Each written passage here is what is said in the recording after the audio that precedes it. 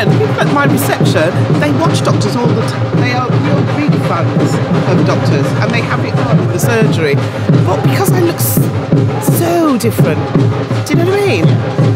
Actually, there's some of them who were a bit surprised when somebody said, if she's off Doctors, well, I'm that she's not. So it's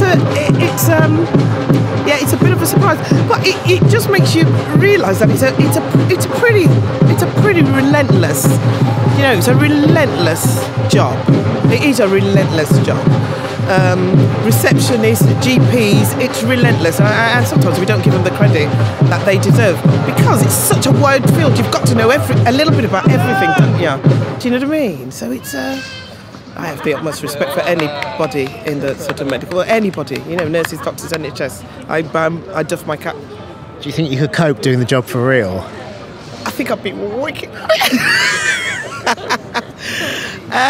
But I'm just a receptionist. So I could, you know what I mean? I would love to do that. I love working with people. I think it's that. Do you know what I mean? I think you have to have you have to get on with people and have that respect for them. And you know what I mean? So I think anybody who's got that would make an amazing receptionist. And what about the viewers? What kind of fan reaction do you get?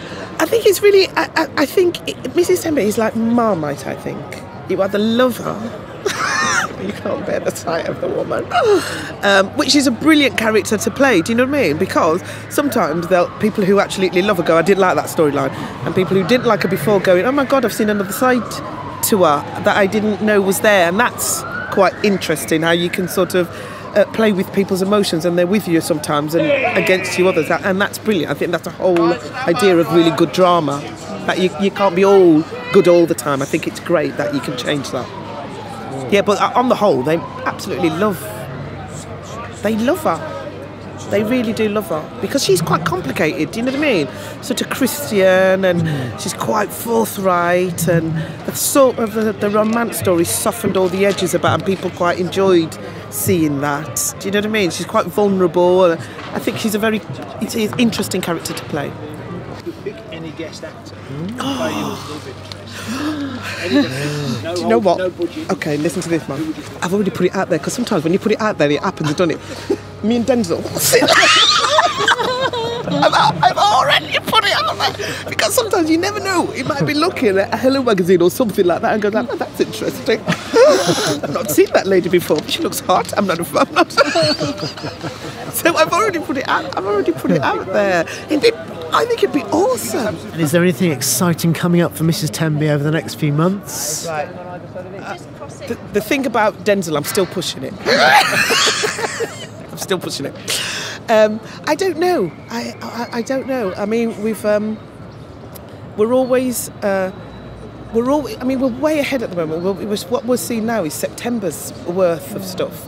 Do you know what I mean? So things are still being developed, and you're still saying, I'd quite like to have a romance, and I'd quite like that to be developed. But actually, until they go, all right, then we're going to get the writer. They send them off, and best scripts come in, and until that happens, you just go, right, okay, let's concentrate on this vast amount of work that we've got to do now. Really. So hopefully there will be another romance for her. I'd really, really enjoy doing that. I really, really would. There's no hope for Mrs. Tembe and Heston then?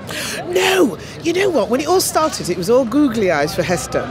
But I think it would be a crying shame, because and you know that they wouldn't be able to last. You know they'd split up, and then you go, well, where do you go from there? Do you know what I mean? And I think the relationship's changed as well between them. They are very, very good friends now. And I think that sort of... that utmost. She was flirty with him when she started, but actually, I think they're best of friends. I think if we started anything now, one of them would have to leave. Too shameful.